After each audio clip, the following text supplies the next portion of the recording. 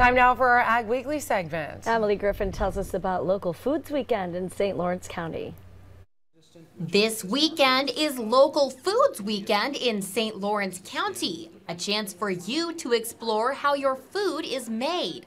Yeah, so this is the second annual Local Foods Weekend, which is pretty cool because we have over 30 events across St. Lawrence County and even a little bit beyond where farm and food entrepreneurs are offering events of their choice. We might have a workshop at one place, we might have a guided tour at another. So we're encouraging people to get out and about into the community. One special opportunity is to see the brand new cider pressing facility at Canton Apples.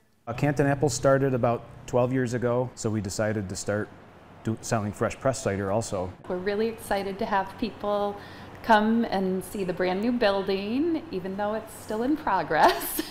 The family will demonstrate their method for cider production. Apples come in from the crates and they get washed in this black tank. By buying from and learning from our local producers, participants hope to make lasting connections. Growing food is difficult and risky, and we need sustained engagement from customers and the people in our community. And we can't just care about it one weekend of the year. We need to do it throughout the year because it's essential for their livelihoods. We'll have a link to all the weekend events on our website, wwnytv.com.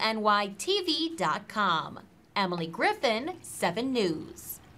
Oh.